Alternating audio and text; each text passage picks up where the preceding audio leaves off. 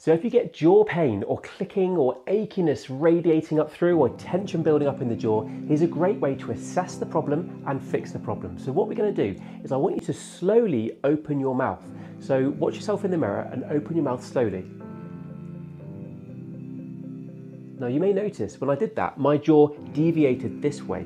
It goes in an arc rather than being dead straight. So if you're looking in the mirror and you're opening it and your jaw deviates off to one side, like that, and then when you close it, it does that. It shows that the tightness is on that left-hand side. Of course, if it deviated that way, it would show that tightness is on the right-hand side. So what we're going to do, I'm going to give you 3 different exercises to do to release off that tightness when you figure out which side of the jaw is problematic. If you can't figure that out, just do it both sides and it will certainly help.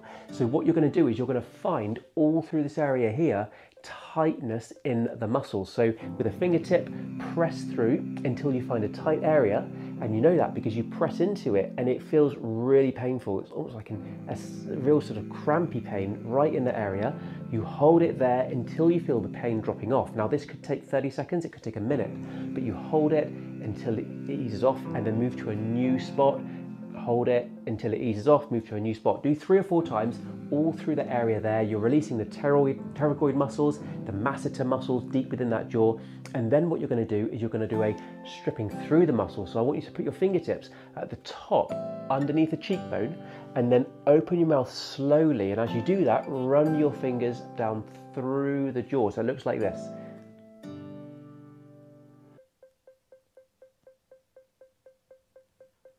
It looks silly, but it works. You open your mouth as wide as you can. As you do that, the muscles are stretching. And as the muscles are stretching, you're working through the muscles. So it's almost like a massage through the muscle with the muscle stretching through the area. So that's going to stretch out and work through the muscle there. Just like that. Do maybe 30 seconds of that, working through the muscle. And then once you've done that, we're going to do an MET or muscle energy technique to release off that tightness through the jaw. So I want you to place your hand on the side of the jaw and push your jaw sideways into your hand hard. So like this. You can't see me moving, but I'm pushing hard that way, but I'm stopping it with my hand. Hold for about 30 seconds and then release. And then do the other side. Push, push, push.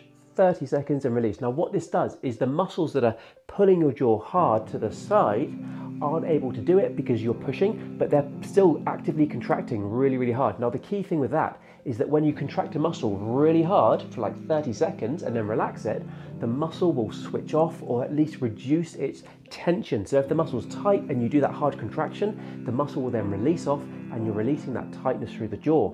So those 3 exercises you can do a couple of times a day if you want. You're pressing in to release the muscle, you're stripping through the muscle, and then you're pressing in, pushing into the hand to release that muscle again.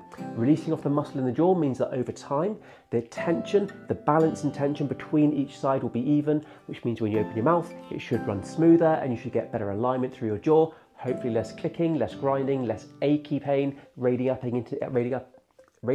up into the head, and then hopefully less clicking as well. So if you have any other questions, pop them down in the comments and I'll do what I can to help you.